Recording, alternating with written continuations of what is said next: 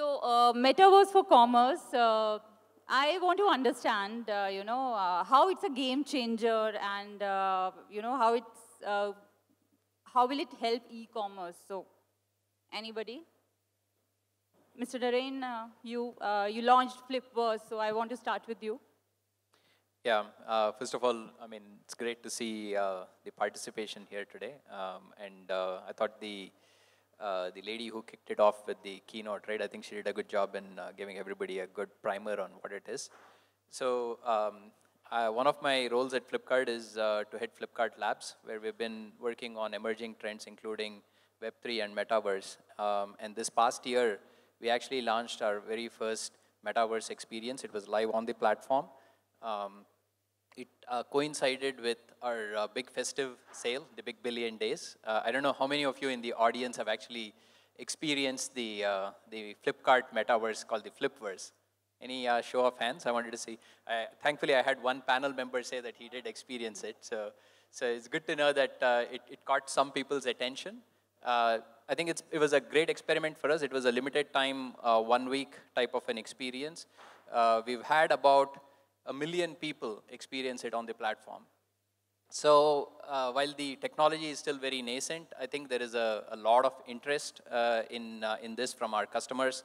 We've also had many known brands who participated with us, about 16 brands who were part of our Metaverse experience, including very big brands like Puma, Nivea, and so on, right? So off to a really good start, but it was just our first attempt at it, and we are looking to learn from it and go from there. Okay, Rajesh, I would like to know your comments. I think it's a natural evolution, right? If you look at the businesses, first they started phone as a medium of interaction with their end customers. And if it was optimal enough, we wouldn't have got onto a web interface. The businesses moved from a phone-based support to a web-based kind of a presence. If it was optimal enough, we wouldn't have gone into an app-based commerce. So what I'm trying to drive home the fact is there are a lot of unaddressed needs and underserviced needs from a customer perspective, especially today with information explosion. And most of our decisions are based on what others are saying. So you would like to experience everything before the final decision on purchase is made. And to provide that kind of an experience, phone is suboptimal, web is suboptimal, app is suboptimal. So there is a need for something which is more immersive in nature. And that's where the Metaverse steps in, right? And also some of the traditional models have been inverted. For example, when I went to school, I was taught about ADAS. So there's an awareness, there's an interest, there's a desire, there's an action, and there's a satisfaction. Now there's an inversion of satisfaction that is going to happen. Even before you do an action, you would like to be satisfied with that particular decision, which means you need to experience. Now juxtapose this with aspects like, how do you buy an apartment? By experiencing it, even before you're buying an apartment. How do you want to experience a car in a digital channel? For example, you want to go and buy an EV car. Will you take a gasoline car and go to the showroom to experience the car? It doesn't gel well. So these are some of the areas where there's a good opportunity to bring those immersive experiences and invert the age-old models and give customers an experience so that they don't regret their decision at a later point of time. So it is bound to happen. It's a change nobody can stop. And anybody does not want to be part of this particular change will be left out. And final, what happens is with immersiveness coming in place, the app commerce is suboptimal from a real estate perspective. So web is going to reclaim that commerce leadership, and Metaverse is going to enable that. Those will be my points. Okay. Deep, I would like Can I disagree with everything he said? Yeah. I totally disagree. No, I'm just joking. Absolutely. Everything you said is great. Yeah. So the way I personally think is the way to make e-commerce successful in Metaverse is going to route via community and the content, right? We at the Good Glam Group, we firmly believe that, because let's think about it that in Web 2, we tried to bring the retail experience online, but in certain cases, or in most cases, we never succeeded. We tried different things. Now the main part, the way offline succeeds because there is a lot of interaction. You go to shop, you meet people, you talk to them, right? Now Web3, especially Metaverse, will enable things such a way that you're sitting at home and you're actually going in a mall. You are going in the shop, you're talking to someone. You are trying out things, right? That's where this will make a lot of difference, where you talk to people the way you are doing offline as if you are in offline store. And then the conversion will be very high. So that's what I personally feel. That's where we all should aim. Now 5G has rolled out very rapidly. Internet speeds are amazing. And this is, I mean, maybe this is the right time for it. All right. So we also have Sherlyn with us. Sherlyn, welcome. Welcome to this show and this session. So we were discussing, how Metaverse is going to be a game changer for e-commerce and, how brands can enter Metaverse. So what's your take? Like, if you can, we really want to know your comments on that. Thank you so much for having me, giving me the ability to come in from Long Island, New York. It's wonderful to be there with you guys. I've really enjoyed the keynote. My experience in developing a metaverse and working within this space has been it's been an amazing journey. And I think my focus has been working with retailers to understand how to use this space to fix things that in a lot of cases, I mean, you think about it, somebody has a physical store, they don't really have to do that much other than do a really good job getting people to talk about them in their neighborhood. A lot of local businesses, they don't do a whole lot of advertising. They just do a really good job at whatever it is that they sell. I built my Metaverse platform to facilitate local retailers. And I've learned that teaching them how to use this space, because you're, to your point, you're very right. They never really learned how to sell online. A lot of them never wanted to do it. And now with the metaverse, coming very quickly to take over commerce, my focus is to make sure that they have the resources so they don't get left behind. And I think the better we can do at teaching retailers and brands how to really give a good experience in the metaverse, the better adoption will be, because people will absolutely go there if they can have good experiences and obviously do things that they would normally have to drive to a store to do. All right, Sherlyn, we'll come back to you. And Thank you. Daniel, you were disagreeing with Rajesh, so would like just to spice it up a little bit so that maybe we can entertain the audience. But no, I agreed with everything you said. So want to know from you and from Sam, Metaverse, how it's going to help the real estate, How are we gonna? Going to help real estate? Oh, definitely. I mean, the real estate is where I've been working most of my adult life. And I've actually worked in the real estate, which is in the real world. And now we're bringing this to the actual real estate, to the metaverse or to digitized space. But just to step back a little bit, I would like to maybe make a comment, which I think Irina also mentioned in her speech. It's about where your customer is, right? Who has kids in their room? Hands up, you don't have kids? A few of you. And nieces, nephews. Where do they spend their time? Are they on playing Roblox, or most of the times they're native to that industry? That's where they're going to go and consume, or that's where they're going to go and spend their money, whichever it is. That's where they're spending their time already. So the technology is an end to a need, right? So we're trying to reach our customers, and we realize that people want to go online, seamlessly find something that they really want, experience it in an immersive way to really understand it. In the future, perhaps not only see it, but smell it from thousands of kilometers away.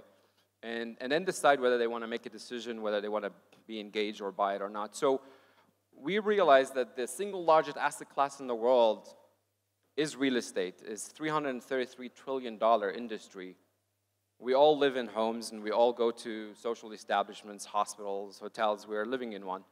So by bringing this to the Web3, we're enabling a huge transformation, and we're bringing the old money, that's where wealth is still sitting with the large institutions, because they really like to invest in something that is real estate. So we're creating a property decentralized ID for real estate, just like you may have an ID yourself. I don't know if anybody has heard about self-sovereign identification. Anybody knows that? Okay, a few in the audience. It's a pretty cool, essentially your own ID, you own it, you don't need an actual authority to give you the ID. You can transfer, you can travel with the world with it, and you can give access to some people, some sort of information, zero knowledge proof. You don't have to tell them everything about what you do, and then keep a little bit of privacy. We're doing the same for property ID, and by doing that, we're giving every property a virtual wallet, a digital wallet, to enable them to interact with Web3, and that's how we're gonna be enabling them to come into the space, sell their homes, buy carpets, or do whatever they would like, tokenize their homes in them. And I'm sure you can speak more about building in the metaverse with Land Vault, and then that where we meet in between the digital and physical. Would love to have more conversation on that. So, yeah. Thank you. Your comments. Yeah, so a bit of context. So my name is Sam Huber. I'm the founder of a company called Land Vault. Land Vault is the largest construction company in the metaverse. We now have a team of 130 people globally building experiences on all the platforms, or Sandbox, Decentraland, but also standalone experiences in Unity, Unreal, and deploying that for big brands like MasterCard, Heineken, L'Oreal, Red Bull. We were involved in the Fashion Week last year, and it's been really interesting to see the difference and the change from brands. The motivation has changed from brands to get into the metaverse last year and to get into the metaverse now. Last year, a lot of it was about being first, trying something, winning the headlines, and just being able to say, we've done it. We had projects that we had to turn around in less than a week, which was crazy. And now, obviously, with the current market, there is generally less hype, but the brands and the partners that are still interested in building are doing it much more strategically. So the projects are bigger, they take longer, but they're a lot more thought through. And a lot of them also have actual KPIs that are attached to them. Before that, it was about, let's do something, let's put it out, let's talk about it. And now a lot of it is about, what are the metrics? What are the KPIs? What is the actual business problem that I'm trying to solve through the metaverse? So the metaverse went from just a playground, almost like a marketing exercise, to more of a channel that businesses can leverage to solve their problems. Some of them would use Google ads, or you might want to use Facebook ads, or you might want to do outdoor advertising. Well, now the metaverse is just another tool that you can use to increase sales, to increase awareness, to build a community, whatever it is. But it doesn't solve new needs. It's just another tool that you can use to leverage and to actually solve real business problems. So it's been really exciting to establish the metaverse as a true channel beyond the hype, at something that actually generates tangible results. All right. Vishal, would like to know from you. You've launching this health metaverse. So how metaverse is transforming the healthcare sector, you know? If you can throw light on that. So it is interesting to hear the different views of the panelists, but I think one of the core things we are missing is that the metaverse environment cannot be a retail store or just land and stuff. If you look at the most successful platform, it's Fortnite. You know, they are the ones who have millions of people playing, they have concerts, they have events. So fundamentally, you need to have what I call the core loop or core proposition, which is getting people back into your space every day. What we are trying to do is, just the way NFTs became phygital, you said just an NFT is not enough, you need something in the real world. We are saying the same thing and saying that how can you connect your health data to your digital avatar? Because governments are saying that, hey, I want to launch this metaverse, but I don't want my population to be lazy and everybody becoming obese and unhealthy because they are sitting in their basements. So our whole idea was connecting your health data to your avatar. And in a way, the gamification we are working on is your avatar becomes younger as you become healthier in the real world. So your avatar's physical abilities and some of their virtual abilities are co-connected. And while this co-connection is happening, we are working on to create our virtual health token, which can then be accepted by gyms, hospitals, doctors in the real world, UAE. And we will be trialing the first implementation of this in UAE because it's a place which is small enough. but the government really wants to look at use cases of metaverse which is beyond fashion and e-commerce. But they're saying, how can this be a real use case for consumers? So imagine each one of you would have a digital representation, and if you have a high blood pressure, your avatar would also show those signs, and you better take care of your health. Okay, thank you so much. Arun, I would come to you now. And we saw Bangalore International Airport launching T2, Terminal 2 in Metaverse. It was a pilot launch. So wanted to know what prompted, prompted the authority to be in the Metaverse space, to be there, and your future plans. Yeah, it's a very interesting question. Actually, in a way, I say that airport represent all of us in the panelists. We call airport as a business of businesses. We are service, we are hospitality, we are infrastructure, we are retail, we are F&B. Real estate. There's a huge, catering. It's a large ecosystem. So when last year somewhere this time, we started looking into Metaverse. And also we are in the business of enabling journeys, physical journeys. Physical cargoes goes through the airport. So what does an airport does in a virtual world? Right, it was a question even we were thinking about. And then we looked up and then say, okay, let's experiment, let's learn, right? So what we have created is a Terminal 2, which got inaugurated recently. We have created that in the Metaverse, right? So we are calling it as blrmetaport.com, or probably there's a QR code. If you can flash it, people can actually access it. Right now, it's just an experiential platform. You can log in as an avatar. It has got all standard, Metaverse features, like, you can customize avatar, et cetera, et cetera. You can walk through the terminal. The entire domestic passenger flow is now mapped, right? You could see the T2 without even actually getting into the Terminal 2, you could experience it. Right now, it only stops there. But there are a lot of interesting, use cases what we foresee. Like the first thing is we can bring commerce into that, right? We can bring fun into this, right? A game can be brought into. Like when we started, when we are thinking about, should this airport in the Metaverse should look like real? Is there a necessity was also a question we posed, right? I could also build a circular runway, which you could never see in a real airport, right? And this runway can become, a Ferrari track when I need it, right? I could create a game.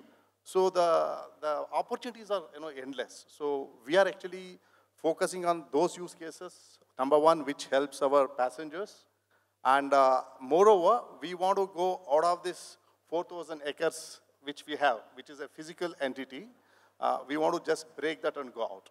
So this is a perfect opportunity to go out of the physical, boundary what we have and the regulations what we have, which I don't have it in Metaverse.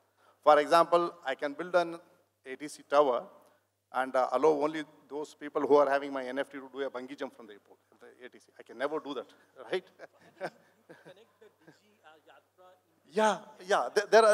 I'm just giving an example. As I told, the runway, right? Can somebody think of, giving a runway for a Ferrari trial? No way it's possible, right?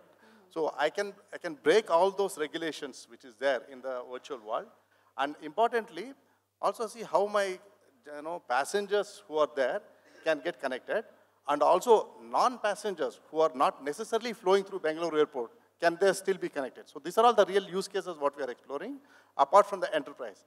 We are also getting into the NFT very shortly. We are working on an extended reality training for our internal folks, right? These are all the things experimenting what we are doing. But we see a lot of potential in the Metaverse for the airport itself. All right. Naren, so Flippers, can we see the full launch of Flippers this year?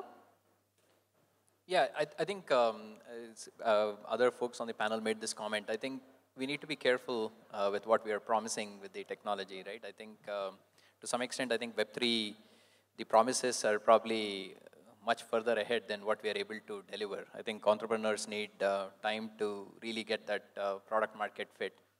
And so, but that doesn't mean that we want to be on the sidelines and wait for somebody else to figure this out. We want to get our hands dirty and we want to be here and do it. Right? That was our intention. And we've learned a lot. And I think the reality is it is very expensive to deliver a fully immersive internet today, right? Particularly for a mega scale, hyperlocal, horizontal platform like Flipkart, And so if you want to build it at scale, I mean, there are like a lot of innovations that need to come together for that to happen. But the beauty is Web3 is not starting from zero, right? So there have been other technologies on which we are building it, most notably 3D, AR, right? And today, if you look at the Flipkart app, 3D and AR is actually a first-party citizen. You will see it across many different categories. It actually adds to the overall experience that customers have. It actually improves conversion rates on the platform, right? And that's the foundation. And eventually, when we build the metaverse, obviously we want it to be 3D, we want it to be immersive. Nobody likes a 2D metaverse anyway, right? So I think that is the journey that we've been on. I feel the team is working on trying to figure out what does the metaverse at scale look like, right? And before we do that, we also need to show the promise to our brands. Our brands need to realize that there is real impact here. I think in the beginning, a lot of the brands will probably, at least the ones who are on the bleeding edge, will experience this and will spend money on it. But eventually, if the click-throughs and the ROI is not there, I mean, they'll pull it back, right? And so we owe it to everybody in this room, in this ecosystem, to make sure our experiments are done in such a way that the promised land can be reached, right? And sometimes our PR and our hype sort of, extends past our current visibility. Okay. Charlene, would you like to add something to what was being discussed? Yeah, I think they're all really great points, and it's just such a great diverse panel. You have, all different perspectives. But one of the things that I focused on in developing the Omniverse City was really the phygital experience, because people do really still like to do things in the real world. Think about Uber Eats. I mean, I say to everyone, how many times did you have a hamburger delivered to your home, 6 years ago? Nobody ever did that. And now billions of hamburgers are delivered worldwide. If somebody would have said they had a hamburger delivered versus driving through the drive-through, 10 years ago, you probably would have thought there was something wrong with them. And now it's something we do every day just because our lives are so busy. There's so much more required of us. I mean, how many people did 50 one-hour, meetings in a week prior to Zoom? We are doing things more efficiently and in some cases inefficiently. I really enjoyed producing virtual events in the metaverse. I feel like that's a great time to learn. We've had up to 1,000 people concurrently. You're talking about resources, concurrent versus people coming like on demand is a big thing to focus on. And we are built on Unreal Engine 5. We are using pixel streaming. We were consulted to maybe switch to Unity, and we just made a decision that we wanted to give people hyper-realistic graphics and, build dreams. So that was the decision we made. And when you look at the infrastructure that's being built with companies like CoreWeave and Epic, and they're building so fast, but at the end of the day, 50,000 is about how many GPUs are available or BTUs are available for concurrent users. So that means that you couldn't have 1 million people in a pixel streaming metaverse right now, not even if you wanted to. And I think that really provides a handicap for larger enterprise level companies, but for smaller, brands that have smaller audiences, I think that experimentation is going to be a lot more realistic, and it's going to be something that I think larger brands learn from. So for the first time ever, the little guy is in a position to really take advantage of something before larger companies can come in and, control it. And I think that's really what decentralization is all about. All right. Can I interject something very quick about Web3 and in principle? And I think one of you mentioned that the biggest metaverse is the gaming today in the gaming industry. Others, you said Roblox or Fortnite, exactly. So I would just want to mention that one of the main differences between Web 2 and Web 3, as rightly mentioned, the largest metaverse today is Web 2. It's not Web 3 yet. So what is the main difference between Web 2 and Web 3? I don't know if you guys... If anybody knows it, shout it out. What is the main difference to you, to the consumer? Experience? Well, you have that in Web 2. I think that's one, decentralization, and the second is about data ownership. That's right. It's about the ownership of data that is different, and it's about the ability to invite the consumers, the users of any product, to be part of that ownership. It's about value transfer, and it's about ownership. And I think that's where most of the innovation is going to come, that's going to change from Web 2 to Web 3. Otherwise, Web 2 so far seems like they're doing better than in terms of engagement with their consumers. So that's where you guys can, your data, for example, about the healthcare, it's about giving security to your clients so that it's not all available to anybody to see whenever I'm having a high pressure, but at the same time, they can use it the way they want to use it, and hopefully monetize it the way they want to monetize it. That's the main difference. And that's what we're doing for the real estate industry. Okay, time is running short, so we'll go for a question-answer round. Any questions for our panelists? Yeah. Mike.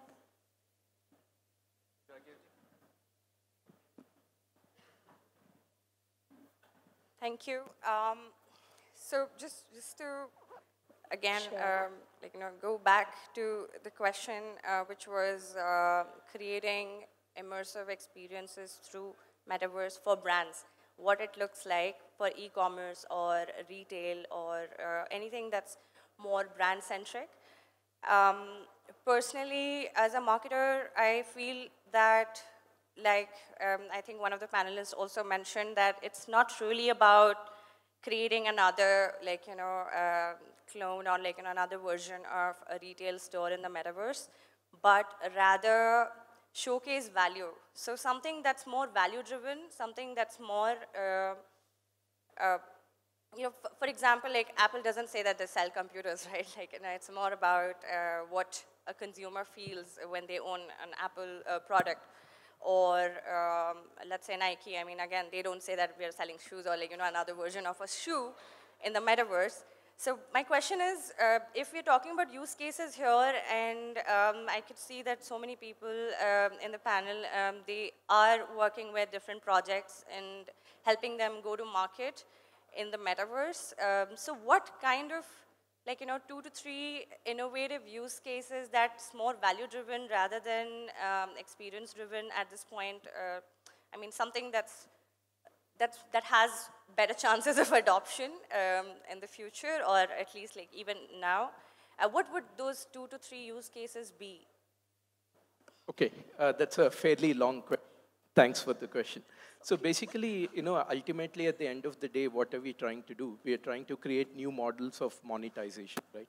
And the pivots of that monetization is either a better customer experience, triggering a new revenue stream, or reducing the total cost of ownership.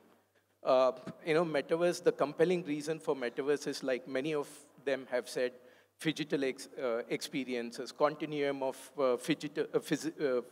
physical as well as digital and various other things. But eventually, at the end of the day, if you slot consumers into 3 different categories, some of auditory in nature, they learn by listening. That's why podcasts and various things have become mainstream. Some of them are visual in nature. They watch and then they learn.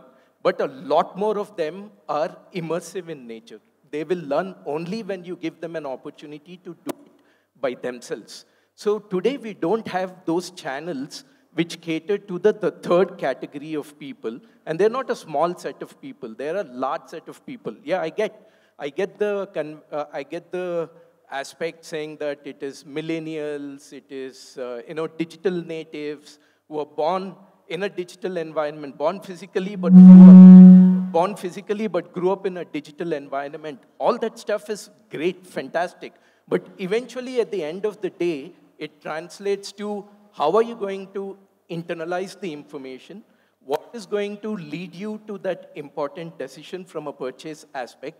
And that's where Metaverse, in a short span of time, was found to be more optimal compared to the other channels. And that's where if you're able to do something in that particular area, then you can unleash a lot of monetization opportunities.